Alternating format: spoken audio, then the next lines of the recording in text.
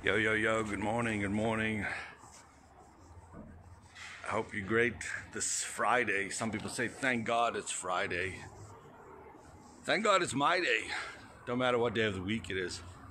So, I'm really working hard with several organizations and individuals to help them crush, shatter targets, goals, objectives. And people are just going through life. Sometimes that involves divorce, death, depression, lack of employment, financial insecurity, and stress. So wherever people are, we're going through the challenges of life. And some of these challenges can be exceptionally daunting. The challenges of life can be exceptionally daunting unless you have the tools and the skills to process them, to work through them. So, folks, I really want to talk about getting your head in the game, getting your mentals right. Because if your head ain't right, you ain't going to achieve very much. So if you like what I'm doing, hey, I want to say hi to you. If you're live here on Facebook, if you're watching, drop me a comment, drop me a message. I'd love to know who you are and then share this post. The more people who get this message, the better. So life is full of challenges and obstacles and opportunities.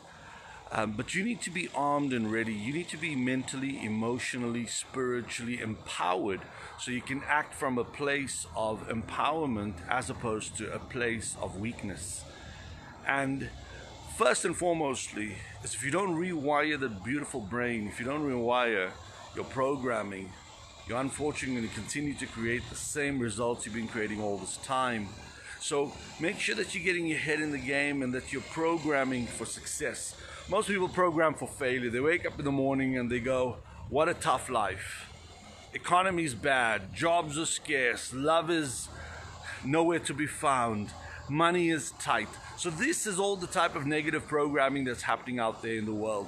People are seeing problems and not opportunities. Having said that, there's an abundance of love, money, joy, happiness, employment. There is no shortage except in the mind. So you got to get your mentals right first and foremostly. Hey, I'd like to say again, if you're enjoying this this feed live here on Facebook, share, man. Sharing is caring. Drop me a comment. Drop me your name. Ask me anything you like. I'd like to engage with you. So we have to get our mentals right, because without getting the mentals right, we ain't going to win this game of life. We're going to be in a position of hope, and hope is not a strategy. Hey, thanks for those likes, we appreciate them. Keep them coming, keep sharing, keep pushing. So hope is not a strategy. You need strategies for the mind, because the mind is either your best friend or it's your worst enemy. I'll say that again. Your mind's either your best friend or your worst enemy. So what I'd encourage you to do, challenge you to do, is to make your mind your best friend. Empower yourself for success. By overcoming the limitations of the mind, you overcome the challenges of life. How do you make your mind your best friend? Number one is that you choose to wire it and program it for success, and you choose to do so every day. Number two is you develop high levels of awareness. High levels of awareness that will help you so that when the mind goes into reverse gear, you can yank it back out and put it back into first. Get out of that reverse mindset. Reverse mindset causes reversals. You go through challenges and difficulties because your mind's in the wrong place. So develop high levels of awareness so that you could move forward. Hey Michelle, how are you, dear? It's nice of you to connect. Share. I'd love for you to share this video. Let's get people thinking about the things that they want and not the things they don't want. Most people spend all day thinking about the things they don't want. I don't want to be sick. I don't want to be poor. I don't want to be lonely, instead of creating the things that they do actually want.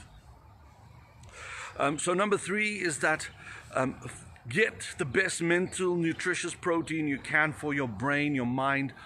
Feed your mind like you'd feed your soul, like you feed your body. Most of us feed our bodies better than we feed our minds.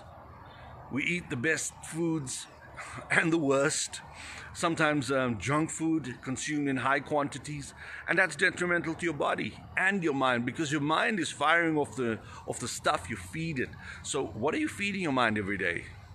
If you're feeding your mind it's a hard knock life, yo, lo and behold, you know what it's gonna be. So hey folks, I'd love for you to like, comment, share, get this out there. I'll be coming back to you every day talking about getting your mind and your mentals right. My name is Vinesh Maharaj. Be great. Do whatever it takes. Get your mentals right, man. Ciao, ciao.